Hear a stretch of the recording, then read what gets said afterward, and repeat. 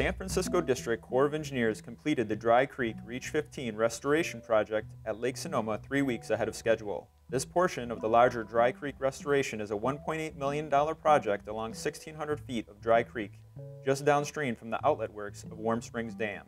The purpose is to try and rehabilitate the Coho salmon and steel runs that historically came up the Russian River watershed.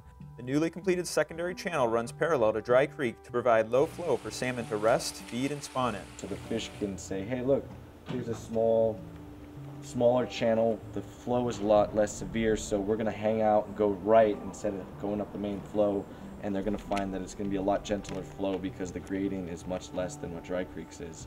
After excavation, the channel was filled with 2 to 4 inches of cobblestone for armoring purposes and to form a habitat for fish to spawn in. And then large woody material was placed all along the creek using excavated trees and boulders. What the trees are going to do is they're going to provide food for the fish.